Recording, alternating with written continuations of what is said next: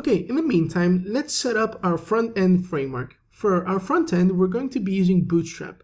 Bootstrap is an amazing framework. It was designed and created by very intelligent people who have created a framework which works amazingly well and allows us to be really productive and really fast in developing our HTML and our front end in general.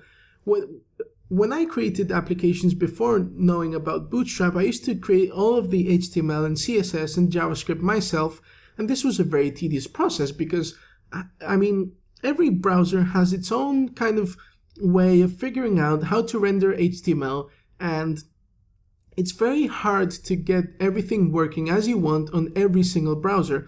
So Bootstrap is a framework which solves this problem in the majority of the cases for us. And not only that, it allows us to build our HTML really quickly because they have already written certain classes for us which make developing our structure of our HTML really quickly. And also, one of the great things about Bootstrap is that it's incredibly well documented. There is so much documentation here which you can read and you can figure out how everything works. So it's really good in this case. And also, they have a really big community of developers who already use Bootstrap in their projects, and there's many websites on the web which use Bootstrap as their front-end framework. So even if you don't figure out how to do stuff, even when you read the documentation, you can always go into forums such as, for example, Stack Overflow, which is the most popular forum for asking questions related to development. And you can ask people there, and surely, I'm very sure, they will be able to answer any question you have. So let's go back to the home. So that's getbootstrap.com and hit download Bootstrap. And we're going to download the first version. So this is the compiled and minified CSS, JavaScript, and fonts. Okay, so let's go ahead and download this. And I'm going to extract this. And here immediately we see we have 3 folders, kind of like the ones we just opened up. So I'm going to open up a new folder and navigate to my project. So this is projects, App Engine, Yum Search 2, default, now static.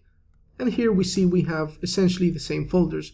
So all we need to do is to copy the files into our project. So we're going to go to CSS and I'm going to only copy bootstrap.min.css. We don't need the rest of the files. So I'm going to go into my CSS file, put it in here. Then I'm going to copy the JavaScript. So this will be bootstrap.min JavaScript. Again, we don't need the rest. Put it inside of my JavaScript folder. And we're going to leave the fonts aside. We're going to be using different fonts, and it's going to be the font awesome fonts. For me, they're nicer looking. I prefer to use these.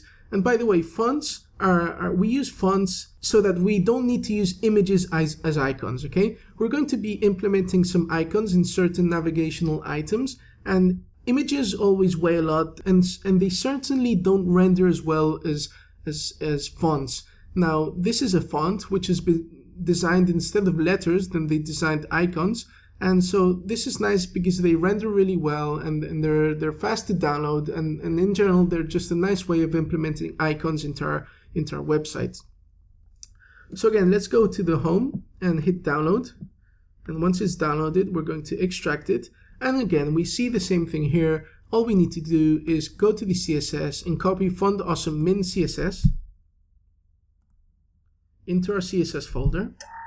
And we need to copy all of the fonts. Okay, so we're going to copy all of the fonts and paste them into our project. Okay, great.